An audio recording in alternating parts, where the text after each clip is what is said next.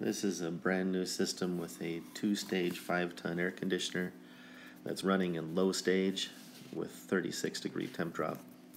And the furnace's wiring diagram shows what the airflow should be, and this shows that 5 tons, I have a 100,000 BTU furnace, so 5 tons, and the instruction manual says that the default for continuous fan is for low stage.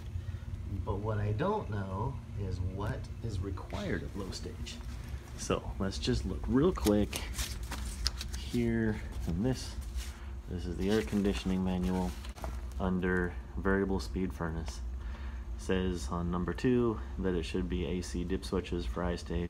Low stage airflow is determined by continuous fan dip switches, and low stage airflow requirements is determined by the product data. Right here. Shown in product data. Right. For low speed. So let's go find product data.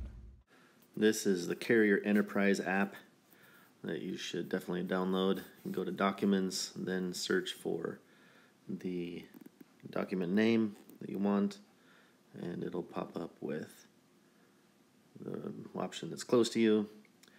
Go over to datasheet. Datasheet, there we go.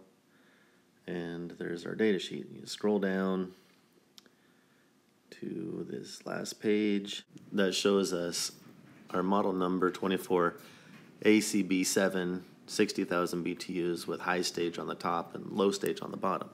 On the top, 300 CFM per ton is 1,500 for a 5-ton. On the bottom at 1,100 CFM, that would be a 3.5 ton. Okay, now 3.5 tons on 100,000 should be dip switches 3, 4, and 5 is off, on. Let me see that right there. Okay, so dip switches 3, off, on.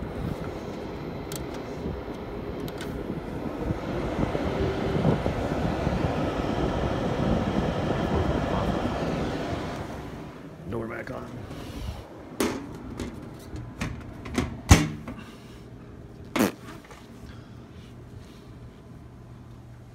Now we wait 5, 6 minutes, 10 minutes, 15 minutes, 15.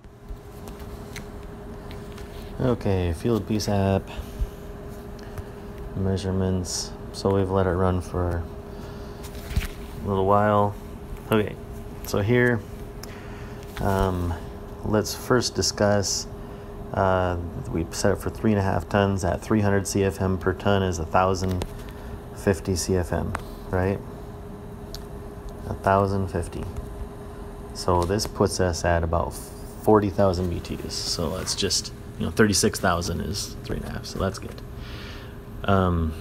So we are getting our dry bulb, and our dry bulb is 27 degrees, still pretty high. Our subcooling is good, but we don't actually measure the subcooling in low stage. So this is all looking, very nice. All right, so let's just recap. We have a 2-stage air conditioner. Therefore, we need to set our dip switches. The air conditioner is a 5-ton, and per the product data that you find in Carrier Enterprise app, you can then look at what the low stage should be. So, high stage is given under AC here, and low stage is the same as continuous fan.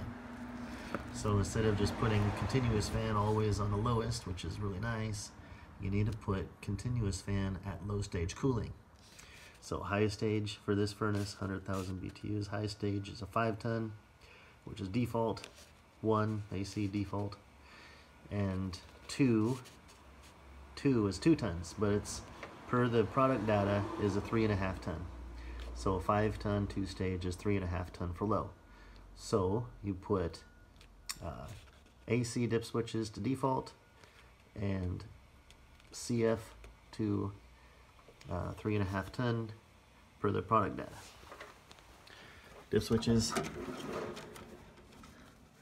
Right here, AC default, CF 345, so that's 3.5 ton. My JL3 report, 5 tons of cooling with 5 tons of air, and I ran it about 15-20 minutes before getting the report here.